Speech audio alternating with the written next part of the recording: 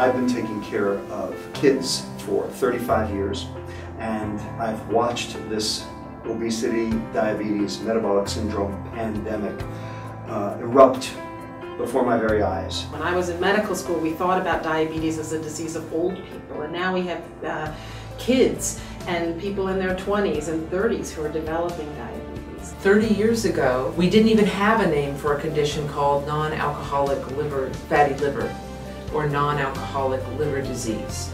Today, 31% of adults and 13% of children are suffering from liver damage.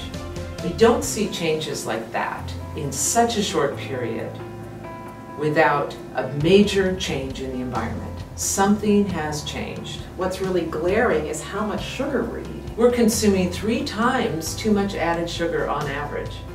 Almost 3 times. So 10 years ago, 1 in 10 teenagers had pre-diabetes.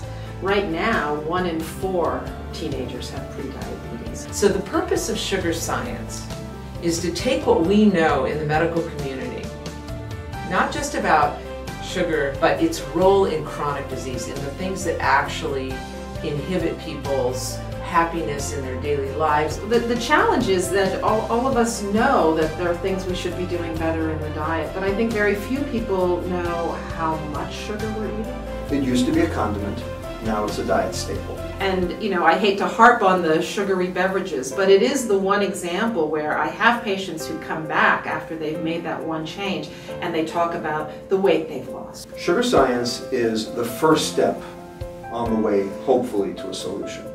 SugarScience is about educating the public. The public can't change unless they know what's going on. The goal of SugarScience is really to get the information out there. There really is a lack of sort of an objective, authoritative voice on what the science actually is.